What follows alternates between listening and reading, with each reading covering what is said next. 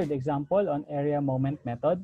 So from the given problem, determine the maximum deflection for the beam shown in the figure using area moment method. Okay, so as you can see from the given problem, it is a simple beam with a concentrated load of 120 kilonewtons, but unfortunately, the given load was not applied at the midspan. So it's applied at 10 meters from the left support and 5 meters from the right support. So wala siya sa midspan. Okay, so let us label first the beam. So say this is support A, support B, and let's say this is point C. Okay? So the elasticity is 200 GPa, that is steel. Tapos yung inertia niya is 700 million mm to the fourth. Okay, the first step is to solve for the reaction. Okay, so of course we have a reaction at A here and reaction at B. Most likely, of course, that would be upward. So let's say summation moment at A equal to 0. Let's say clockwise is positive. Okay, so we'll have 120. The moment arm is 10. Then minus RB. RB times moment arm is 15 must be equal to 0 for equilibrium. So from there, you could solve for RB. That would be 120 times 10 divided by 15. So we have 80. So RB is equal to 80 kilonewtons, which is upward. Then summing up forces, vertical, equal to 0. Okay, so we'll have RA, pataas, plus RB. We solve it as 80, minus the pababa na 120. So must be equal to 0. So that would be RA should be equal to 40. So 120 minus 80 is 40. Okay? So after having the reactions, so again, let us draw the elastic curve. Okay. So the elastic curve would be the deflected form of the beam. Let's say the beam is perfectly horizontal before loading. So okay, so ganyan yan. So hinge, tapos roller. So horizontal siya before loading. Now, after the 120 kilonewton load was applied, let us assume that the deflection is like this. So okay, so exaggerate ko lang. Something like that. Okay? So ibig sabihin, yung point A natin will remain at the same point. Yung point B natin will remain at the same point. Pero yung point C will be moving somewhere here. Okay? And so with that, let me assume that the location of the maximum moment is here. So wala siya sa midspan. No, hindi natin alam kung nasaan. So let me call this as yan, say Y max. So yan yung hinahanap. Y max. So if I call this as Y max, let me call this the location BX. From the left support, tawagin ko siya as X distance. Okay, so hindi natin alam parehas yan, yung Y max tsaka yung X distance. Okay. So how do we solve for the maximum deflection? Ano ba yung alam natin when it comes to maximum deflection? Diba alam natin na pagka maximum deflection, if we draw a tangent line at that maximum deflection, that is the lowest point of the elastic curve actually, diba? So if I'm going to draw a tangent line at that point, so the tangent line would be something like this. Okay? So ganyan. So ito yung tangent line. Tangent line at lowest point or at Y max. Ibig sabihin, yung slope doon is 0 kasi horizontal eh. Okay? So, ganyan yung mangyayari. Okay. Now,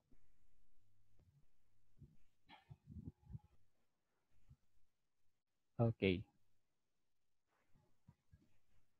So, we could say that, so how do we call this one? How do we call this one? This distance. Diba? This could be deviation of point B. Kapag yung tangent line is drawn at, tawagin natin yung lowest point at, say, at point D. at point D. Diba? Yan yung deviation. Likewise, dito rin sa support A, diba? Itong vertical distance na yan, that is also deviation of A when a tangent line is drawn at D. And they're all equal to Y max. They are both equal to Y max. Okay. Now, so what we can do here is, pwede tayo dun mag-start ng equation, no? Let's say, Y max is just equal to TA/D, or it could be also equal to TB/D. Okay? So, yan yung working equation natin. Now, okay, so let us draw the moment diagram muna by parts. Okay, so if we draw the moment diagram by parts, this is the M over EI diagram. Okay, so how would it be? Okay, so saan gusto natin mag-reference? Saan tayo magre-reference? Okay, so kung dito tayo magre-reference sa B, so our moment diagram by parts is due to 120, dito siya, so mag-create siya ng triangle na to. And that would be 120 times 5. 120 times the distance is 5. So we got 600. Sa baba siya, kaya negative 600. Yan. Tapos, yung reaction naman natin sa RA, yung RA natin is 40. So dito siya. Yung effect niya, pagdating doon sa point B is ito. Okay, so that would be RA is 40. 40 times the moment arm is 15. Yan, 600. Sa taas, kaya positive 600. So, di bali ang moment diagram by parts natin, dalawang triangle. Okay? So,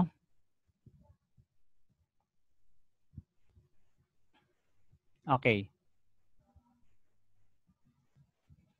Okay. So let's say, or pwede naman if you want, pwede rin yung dito tayo, pag dito tayo mag-reference naman sa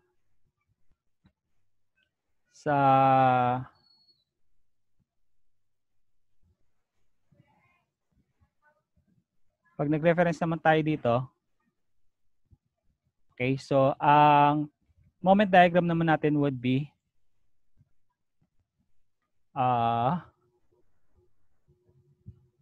120 times 10. So dito siya. So dito, 120 times 10. Pag ganon. Okay, so that is negative 1, 2.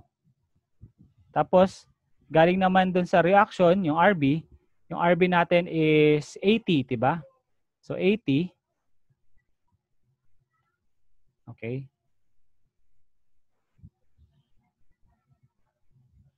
So ito naman siya. 80 times that one.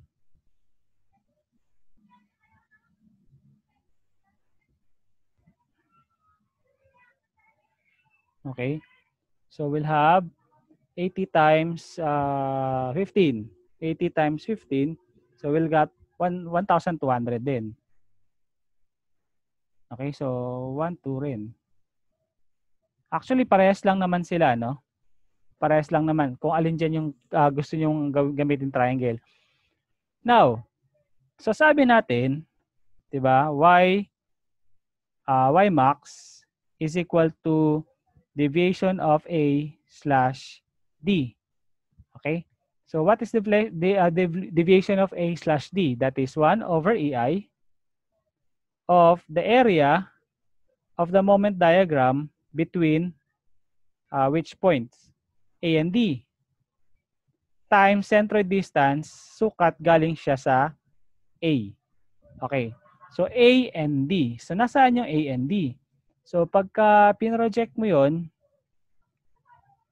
ang point din natin ito. Okay. So, ito kailangan natin. So, ito yung point D. Okay. So, ito yung point A. Okay. So, ito yung point A. Ito yung point D. So, kung ikukumpara mo, ano yung mas madaling i-consider na moment diagram? Yung unang moment diagram o itong pangalawang moment diagram? Okay, so alin dyan ang mas madaling i-consider? Pagka sinosolve natin yung deviation AD, so yung area natin na i-consider pagka itong first diagram is ito lang. Isang triangle lang. Pero kapag yung second moment diagram ang gagamitin natin, ang area natin between A and D is trapezoid sa taas, tapos trapezoid din sa baba. Di hamak na mas komplikado yung trapezoid.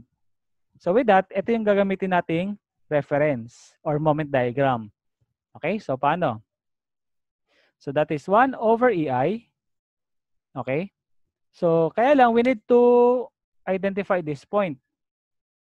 Okay, so let me call this as say Y. Tapos ito yung X natin eh. Okay? So, i-relate muna natin. X is to Y, similar triangle, as to 15, di ba? 15 is to 600. Okay, so yung similar triangle over here. Okay, yung malaking triangle. So, X is to Y as 15 is to 600.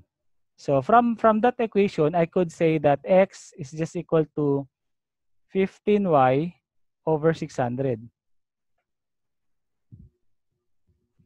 Okay, or that could be simplified as 1 over 40 or Y over 40. Okay, so going back here sa taas, okay, going back dito sa taas, so this becomes area of the moment diagram between A and D. And that would be the triangle. So 1/2.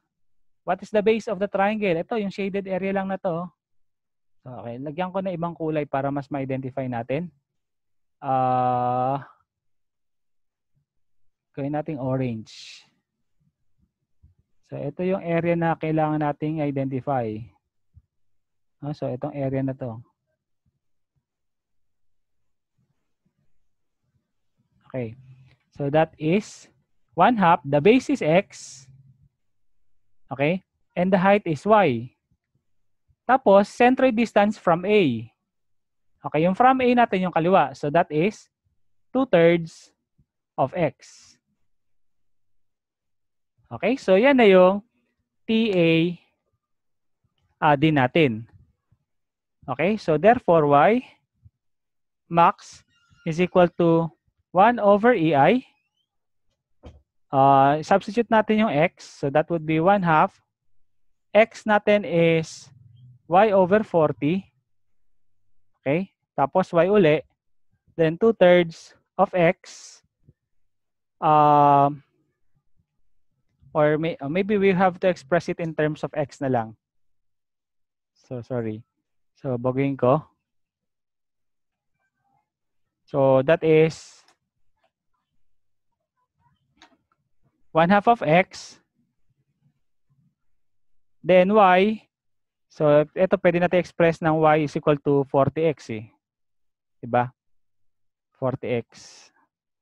So, that would be 40X. Then 2/3 of X. Ayan. So, pagka sinimplify natin yan, 20, 40 over 3. Tama ba? 40 over 3 EI. Cancel yung 2 kasi 4 over 3. Tapos X cube. Okay, so yan, di bali yung Y max. Provided that we know the value of X. So, ang problema natin dito is yung value ng x. Okay? So, how do we solve the value of x? How do we solve the value of x? Okay. So, to solve for the value of x,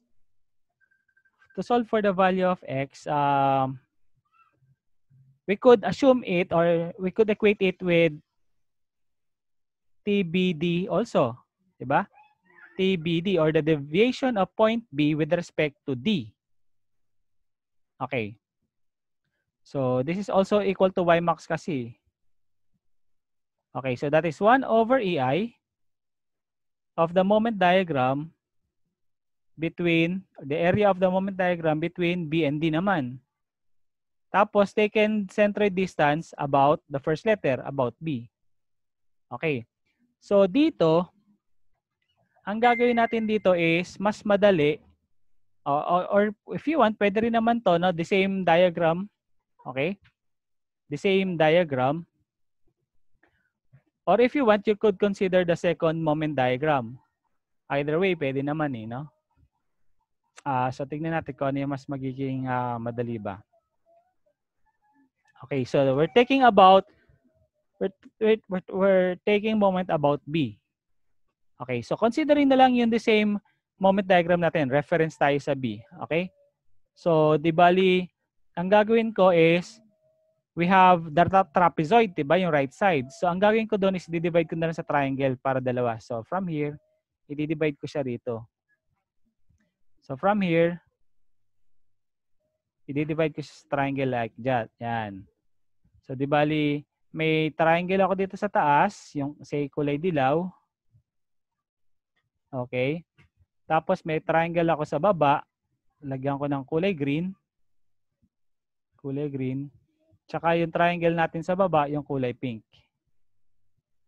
So we have 3 triangles to consider here. Okay. So isa-isahin natin. So that would be 1 over EI. Okay. So let's have yung kulay dilaw. Yung dilaw na triangle sa taas. So the area is 1/2.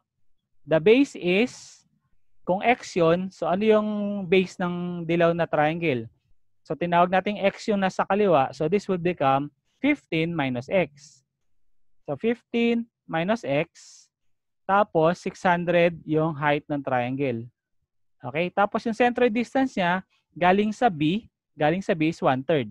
1/3 ng 15 minus x uli. 1/3. Ayan. So, yan yung para sa dilaw na triangle. Then, plus, let us now consider yung kulay green. Okay, yung kulay green naman. Okay, so kulay green, ang area niya is 1/2. Ang base niya, ganun din, no? Base niya is 15 minus x. Tapos yung height niya, yung y. Ano yung y natin? 40 times x from here. Okay? Tapos, centroid distance niya would be 2/3 naman, diba? 2/3 of the 15 minus x.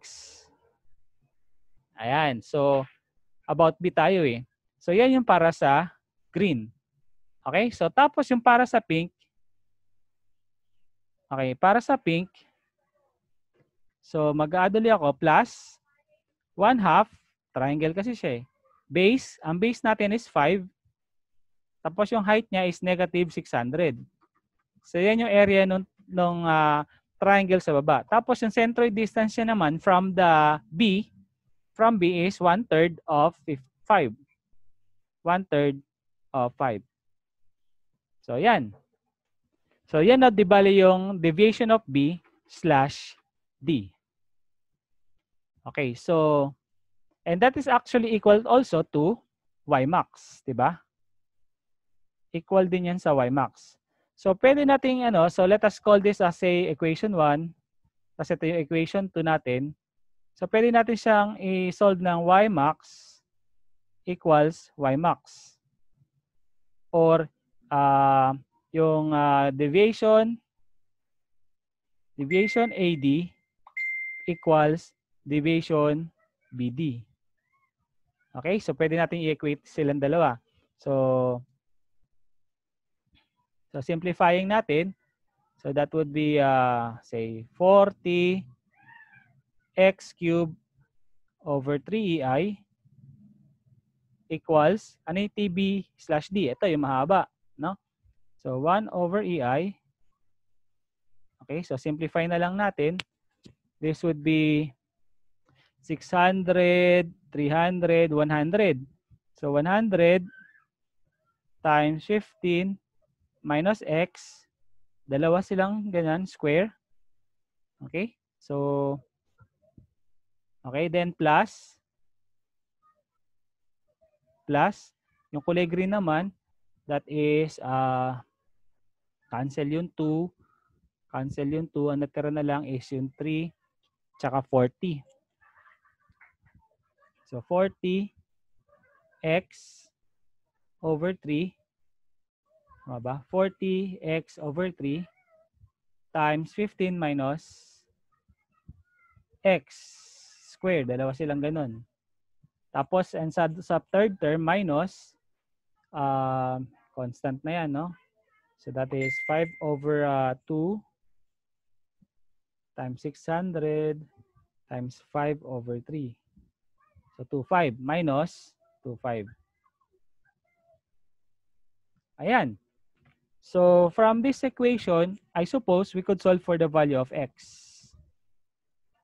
Okay, so try natin. So, yung EI, makakancel lang naman yung EI. 40 over 3 times x cubed. So, cubic equation siya. Okay.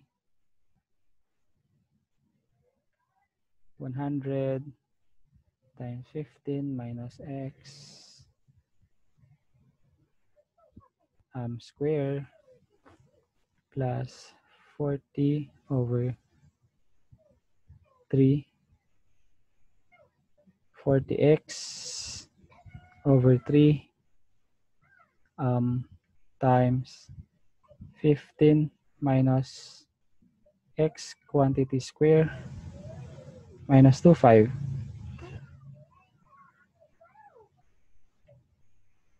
Okay, so yung expected x natin, of course, should be from, kung titignan mo yung figure natin, ano ba yung x? Yun yung distance ng maximum deflection measured from the left support, from A. So siguro medyo, kung 15 yan, so dapat ang sagot yan hindi nalalayo sa 7.5. And solving for that x, actually, ang lumabas na sagot natin is 8.16. 8.16, 49, 65. Yan, meters. So yan yung location ngayon from the left support. So yan yung pinaka-importante. So it is proven na wala siya sa midspan kasi ang midspan ng beam natin, kung 15 yan, 7.5 eh. So ibig sabihin, nasa bandang right side ng midspan. So with that, so knowing that x, so we just substitute x value in equation 1 or pwede rin in equation 2. So mas madali na sa equation 1. So in equation 1, okay, so our y max would be simply 40x cubed over 3ei. So substitute natin 40. Okay? So yung x natin 8.16, 49, 65 cube. Ang unit nito is kilonewton meter cube, no? Divided by 3. Okay, so what's E? Okay, what's the elasticity given sa problem? 200 GPa. 200 GPa is 200 GPa is actually 200 kilonewton per meter square. Tama ba? No. Mm square, sorry. Ayan. Kilonewton per mm square, that is gigapascal. Kasi yung newton per mm square is megapascal. So pag ginawa mo kilonewton, magiging gigapascal yan. So that's equivalent to gigapascal. Tapos yung moment of inertia natin is 700 million mm square. 700 million. So 700 times 10 to the 6 million mm to the fourth. Okay? So, di bali yung kilonewton, maka-cancel lang. So, ang conversion factor lang natin dito yung meter. No? So, yung meter cube, kailangan natin siyang gawing millimeter cube. Isang metro is 1,000. So, cube. Ayan. So, that would give you the answer. So, let's see. Tama ba? Kilonewton, cancel yung kilonewton. Mm cube yun nasa numerator. Tapos mm square yun nasa denominator. Kaya ang unit ng sagot dito is millimeter. Okay, so times 40 times 1,000 cube divided by 3 divided by 200 divided by 700 million.